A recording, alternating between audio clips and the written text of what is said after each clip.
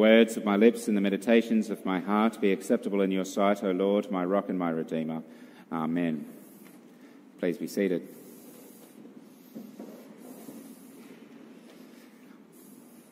It is truly wonderful to be able to preach at a baptism. Very soon our priest, Father Rodney, will take our two newest saints, baptise them in the name of the living God, and heaven will thunder with the sound of the angels rejoicing over these precious little lambs. Baptism holds so much for what it means for us to be brought close to our God. Our second reading from the letter to the Hebrews describes Jesus as our great high priest. This is one of three titles given to him in this letter. The full threefold position that Jesus holds is prophet, priest, and king. As prophet, he speaks the word of God. He speaks for God. He speaks as God. As king, he governs the church with spiritual prosperity and protection. And as priest, Jesus brings us to God and God to us. In the years before Jesus of Nazareth walked the earth, a priest had a full-time job making sure everything was just right so that God and humanity could come together. But as that letter teaches, that whole system was just a shadow of what Jesus would later come and complete perfectly. In his perfect life, obedient death, and triumphant resurrection over the grave, Jesus does away with everything that could possibly get in the way between us and our God. In our gospel reading, Jesus said to this young man, "Let go of it all and follow me." He did not say, "Well done for adding all these good things to your character, and here is another thing to add on top." Rather, Jesus says, look at what needs to be given up. Or as baptism would say to us, what needs to be washed away. What if we, like this rich young man, have it all upside down?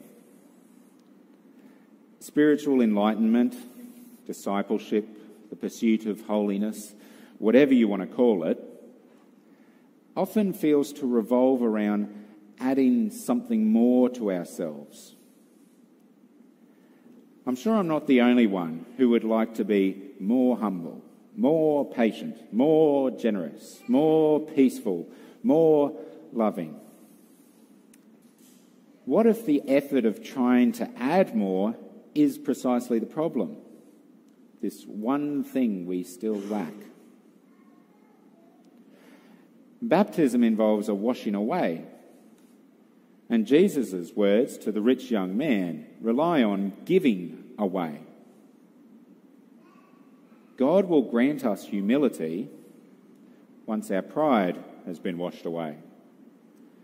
God will grant us patience once our impatience has been washed away. God will grant us generosity with the washing away of greed, peace with the washing away of fear, love with the washing away of hate. Surrendering and letting go gives God the way for all those blessings to then increase in our lives. If you want to get close to God, and God does want us to come close, then look to Jesus, our great high priest, the one who brings us to God and brings God to us. Listen to what he's saying. Let go of trying to add more. God will give us more than we could ever get for ourselves. It takes bravery to do this, and Jesus knows this. Note at how he looked at this rich young man. He looked at him with love. Christ knew what thoughts were racing through that man's head, because he knew them for himself when he felt them, when he had been tempted to take the world by force. Jesus isn't asking us to do anything he wouldn't do himself, to do anything he hasn't already done himself. This is why baptism is such a joy. Today, 2 more saints will be added to the throng of heaven, and there will be rejoicing by the angels. 2 more little lambs, precious in God's sight, will begin their lives with full, complete, bold access to God. Jesus died and lived again for these little ones, and also for us, washing away everything that could ever come between us and the love of God. He knows us fully, he knows us perfectly, and he's bringing us into eternal life. Amen.